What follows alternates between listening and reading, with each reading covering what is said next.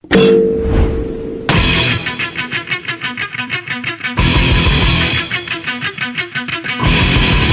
this is Larry, and we're here with Martin, a.k.a. Tony Stark. How are you doing today? Doing great. How are you? Doing good. Now, did you make this costume yourself? Yeah, I made the entire costume by myself. I used different plastics from where I work at and just threw it together. I had friends help me out in some parts and got it through. It came out pretty nice. Oh, it looks awesome. Now, are you Tony Stark or are you Antonio Stark? It's Antonio Sparks. Antonio Sparks. I love it. I love it. Now, is this made of iron or would you say aluminum cans that you picked up off the side of the road? Aluminum cans on the side of the road. Bud Light, right? Yes, all Bud Light.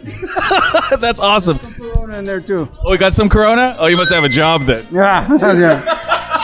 I'm Susan with the Star Wars Society of San Antonio. That is so awesome. You have a booth set up here at the NDG Sci-Fest. Tell me about your costume that you're wearing. I actually do the Rebel Fleet Trooper, which is one of the rarer ones that you'll see. Most of our organization do the Jedi, or they do Sith, or we've got our founder does Han Solo. Tell me, what does the Star Wars Society of San Antonio do on a regular basis? Like, what do you guys do? We go to a lot of different charity events. We go to like the CF Run to the Tower. We go and do things like the runs over at SeaWorld for the American lung cancer. You know, we make appearances. Sorry, do you do these runs in costume? No, okay. Absolutely not. All right, I was going to say, that'd be really hot in San Antonio, running around in this costume.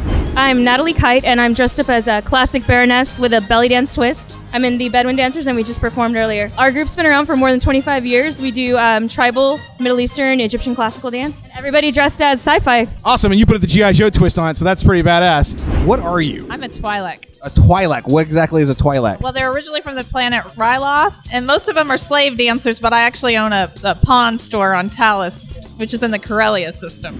I am Batwoman. Okay, yes, and I've been told by my comic book aficionado friend not to call you Batgirl, correct? Right, or Red Batgirl, or Catwoman, or Black Widow, or anything else. That's Okay, all right. Batwoman. What's the difference between Batwoman and Batgirl? They're totally different characters, different people. Tell me, how long have you been dressing up as Batwoman? Probably since last October. We have coffee here. Who are you dressed as, sir? I'm John Constantine, known as Hellblazer. Are you smoking menthols, or does Hellblazer smoke just straight up red? It has to be as harsh as hell. No, you can't have any cool. It's got to be something burning. You know, you always got some fire going. No, I got you. So do you think that would smoke those electronic cigarettes? Heck no. No, that's vapor. What if it was hell? What if it was hell vapor? Does it require flame? No, you're right. Okay. And your name, ma'am? Christina. And? Sean. Sean, okay, and you both are obviously cosplaying X-Men, obviously Cyclops, and then White Queen. How long have you guys been dressing up or cosplaying?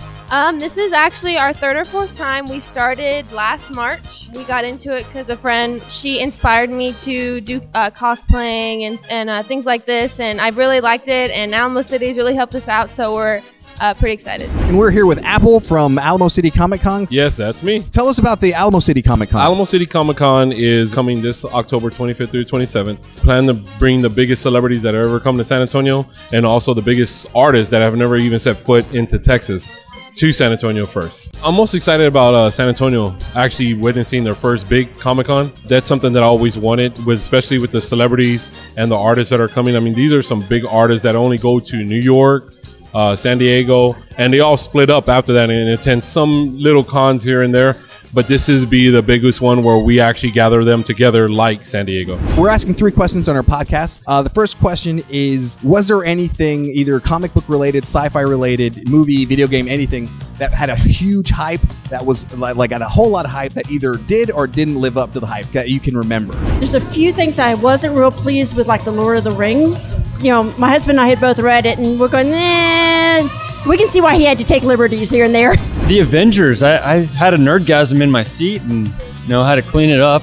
So it lived up to the hype. Yes, it did. I loved it. All the Marvel movies that led up to the Avengers were the best things that came out, and they're still coming out with really great movies. So when Star Wars was coming out, we went to it, and I totally did not understand who Darth Vader was. I just knew I liked the guy in the black suit, and he was awesome. Christopher Nolan. He makes a good series for the trilogy of Batman, but they're not Batman. He creates his own characters, and he names them after famous characters to get money. It's a very good series, but it's not Batman. Definitely the G.I. Joe movie from a couple years back.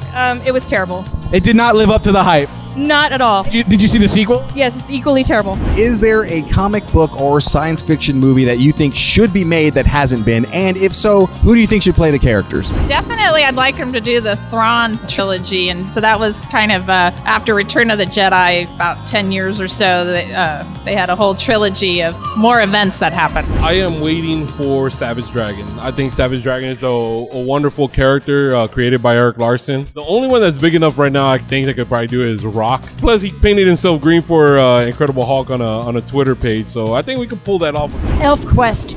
Oh, Elf Quest! Why? Nice. We want to see Spider-Man in the Avengers. That's what everybody was trying to get. They really need to do Constantine again. Keanu Reeves is not Constantine. Keanu Reeves is Neo. The guy from Boondock Saints. Whichever one wanted the role. I'd have to say I've gotten into Miss Marvel, and I'm thinking Hayden Panettiere. Wolverine's my man, but they're making his movies. I'm satisfied. I mean, everybody else is kind of chopped liver to me. Actually, it's already been made. It was awful, the Daredevil movie. I'd like that to be remade. And as for casting, I don't know. I'm open to just anyone other than Ben Affleck. Elektra needs to be remade as well. Monica Bellucci, but she's too old. Anything that hasn't been made. I'd go for anything Marvel or DC or any superheroes. Runaways would be awesome. Third and final question. If you had to choose between telepathy and telekinesis, which would you choose and why? Telepathy. It's just easier if you know what's going to happen before somebody thinks they're going to say something stupid. Telekinesis, because that's more of like moving objects.